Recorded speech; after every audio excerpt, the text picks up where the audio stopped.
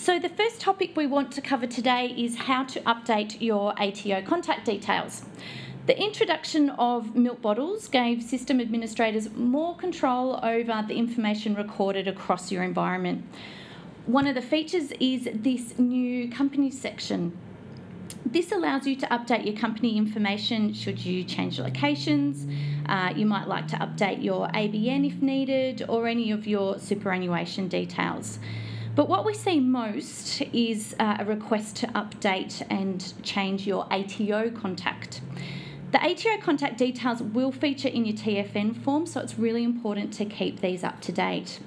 System administrators can now do this. So just by going to the new company section of the admin tab, you can log in and then navigate to this section and update the details as required. And that information will then flow through to that TFN form. So really great feature to start with, and something that you guys can now do yourselves.